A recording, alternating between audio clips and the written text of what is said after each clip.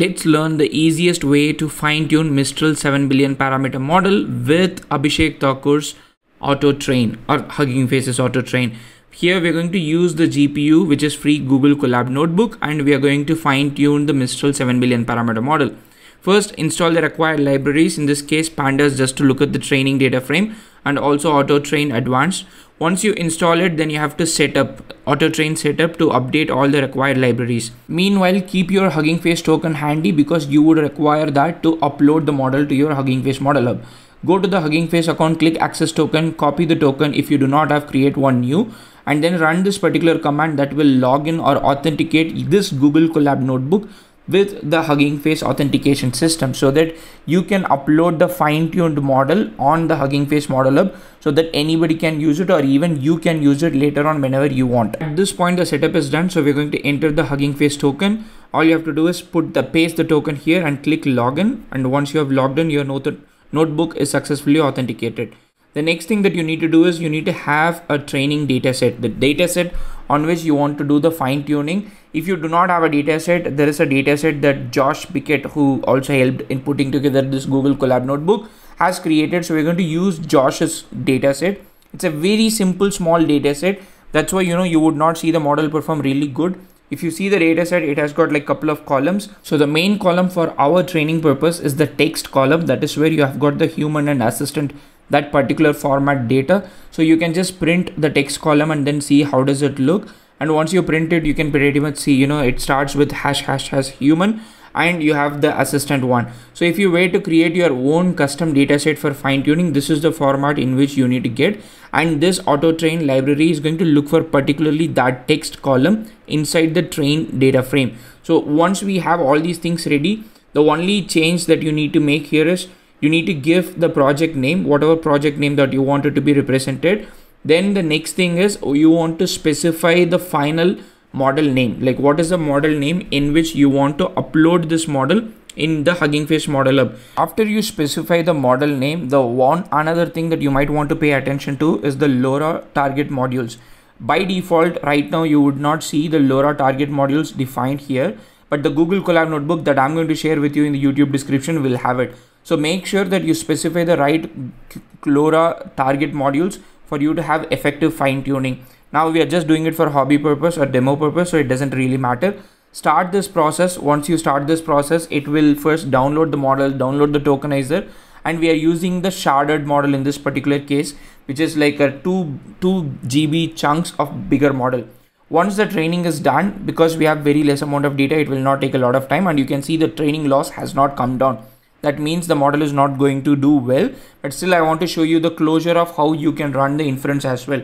So at this point, the model has been completely fine-tuned using LoRa, and then the LoRa adapter is going to get uploaded to the Hugging Face model hub. As you can see, 10 LFS files have got uploaded, and you can go to the Hugging Face model hub and then see the files that you have got inside your repository. And right now it is private, and you have to just make it public.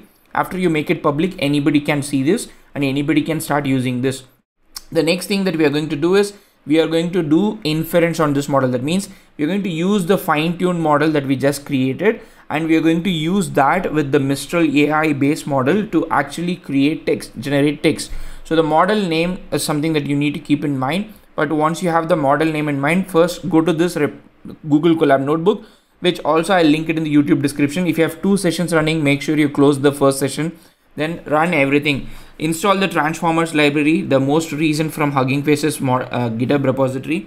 That's the first thing that you need to do. Even for this, you need a GPU. That's something that you need to keep in mind. I'm not going to do NVIDIA SMI to show you the GPU, but just keep in mind that you need the GPU. So click runtime, click run all, that's one option, or you can run cell by cell. Once you click run all, the first thing that it is going to do is install the transformers library. After you install the transformers library, then we need to install a bunch of libraries that will help us load the adapter, starting with PEFT. Then we need to have an accelerate for GPU memory management, bits and bytes for 4-bit model loading, and safe tensors because the models are safe tensors model. And I missed PEFT. PEFT is going to help us load the adapter into the memory and also merge the model if it is required. After we install all these libraries, transformers, PEFT, accelerate, bits and bytes, then let's load the required libraries, import torch from PEFT, import PEFT model and transformers to load the model. And at this point you would download the model, the sharded model once again. Otherwise, if you do not use the sharded model, your Google Colab memory will collapse. Then load the adapter. After you load the adapter, you need to load the tokenizer. After you have loaded the tokenizer, now at this point the model had been loaded into your memory.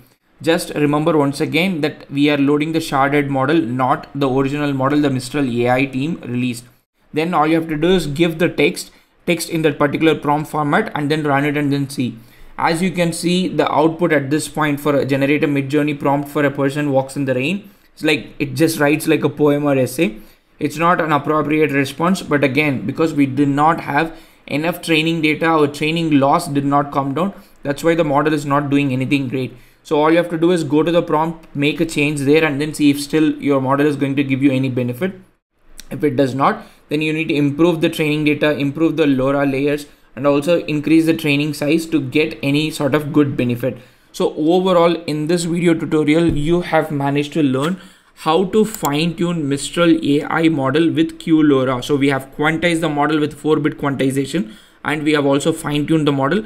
Not just that we learned to fine tune the model, we have also learned to upload the fine tuned model on Hugging Face Model Hub.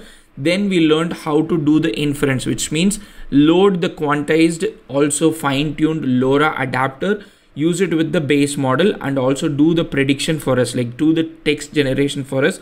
I hope this end-to-end tutorial was helpful to you. Please let me know in the comment section if you need anything else.